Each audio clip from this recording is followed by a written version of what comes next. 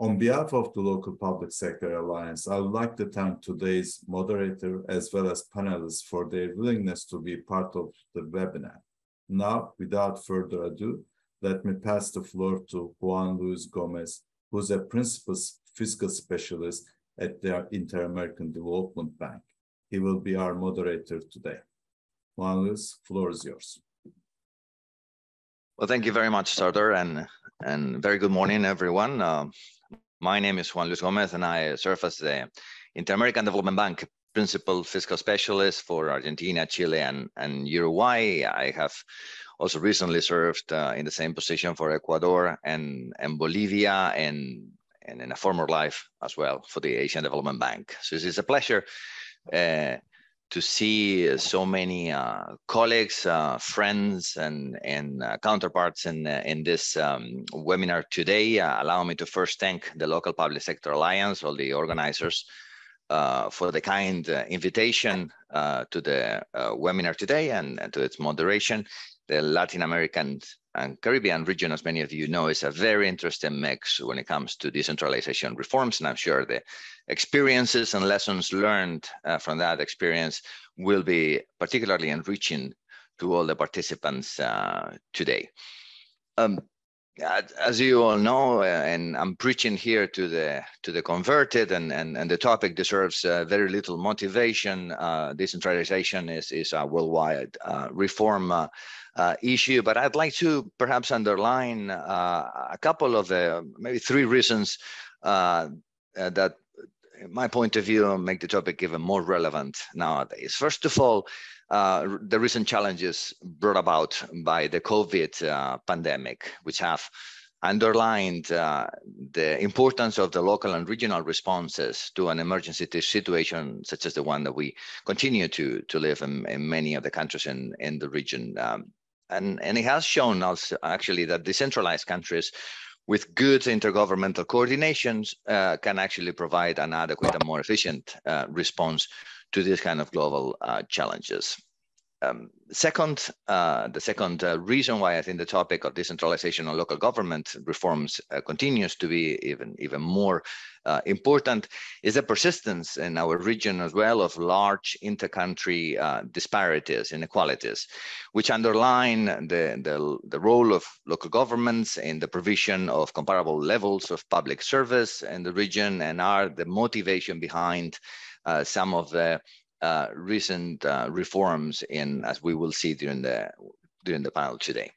And third, and of course there are more reasons for which the topic is important, but I would like to mention also the importance of an adequate, efficient response to the climate change challenge, where local governments play an important and increasingly important role in the development of execution of adaptation and mitigation strategies for climate change. Before we jump into the substance of today's conversation, I have been instructed to make a few housekeeping announcements. First of all, I want to make you aware that simultaneous interpretation of today's session is available in Spanish and from Spanish to English. If you would like to follow today's webinar in Spanish, please click on the language options link at the bottom of the screen and select Spanish or English as you need. Second, I want to let everyone know that this event is being recorded. Video highlights from the webinar series will be made available in a few days on decentralization.net. And it should be noted that all the presenters and panelists are speaking in their personal capacity. Third, the webinar version of Zoom allows participants to ask questions using the Q&A feature. So if you have any questions for any of the panelists, please use this feature. And at the end of the session, I will select and assign the questions that have been posed to the panelists for their response. And finally, we have a lot of exciting content to cover over the next 90 minutes. And in order to use the time more efficiently, I'm going to exercise the powers that have been vested upon me as a moderator and request that all the panelists use 20 minutes for their presentations. I have reviewed the presentation earlier, and I think it's perfectly possible, so that we have sufficient time for the reactions of our commentator and then for questions and answers. I will be given a 5 minutes notice to the panelists so that they know that they need to be concluding their presentations 5 minutes before the time is met. Now, about today's topic, as you know, the Latin American and Caribbean region holds, as I mentioned, an important mix from the federal countries such as Argentina, Brazil, or Mexico, and countries that are in far more initial stages of decentralization, such as Chile, where reforms are accelerating, as we will see today. And the region presents also cross-cutting, despite this variety in experiences, there are some general cross-cutting issues, as my colleague Axel Radic was able to present yesterday with regard to excessive reliance on fiscal transfers, relatively limited local revenue autonomy, and equalization transfers that are not largely based on fiscal gap approach. We will see some of these challenges and how they're addressed by the different countries.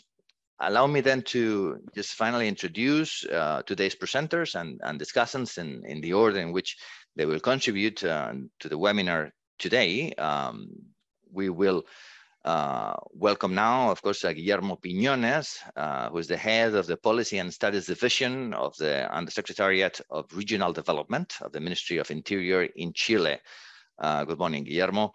Previously, Guillermo worked at UNDP Chile and the National Irrigation Commission of the Ministry of Agriculture in Chile, and as a lecturer at the University of Chile. He is a civil engineer and holds a master's degree in public policy at the University of Chile and Master of Science in Global Urban Development and Planning of the University of Manchester in UK.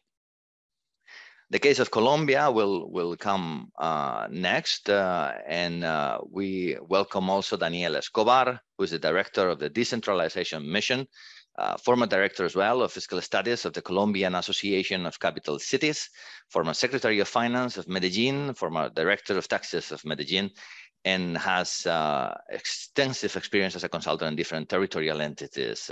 He's a lawyer, Daniel, specializing on tax legislation with studies in international taxation at the Maastricht University, and he's also a professor on public finance issues at different universities. Welcome, Daniel, as well.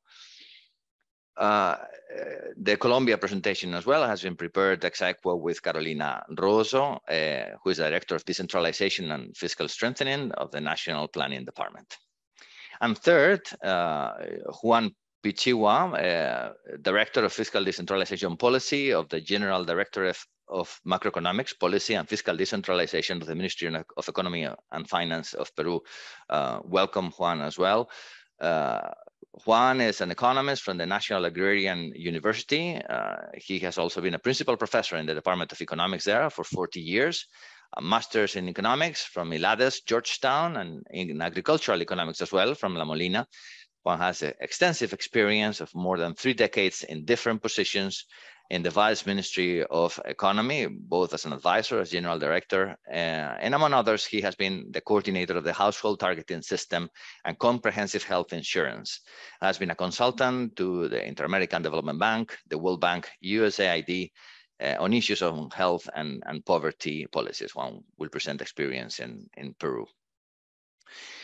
Once the panelists have finalized their presentation, we will ask Jorge Martinez Vázquez to provide a reaction. Jorge is well known by everyone, Professor Emeritus at the Georgia State University. He is also the founding director of the International Center for Public Policy and the director of the Cluster of Public Finance Centers, including the Center for State and Local Finance, the Fiscal Research Center, and the International Center for Public Policy, which I had the pleasure also to serve in the past.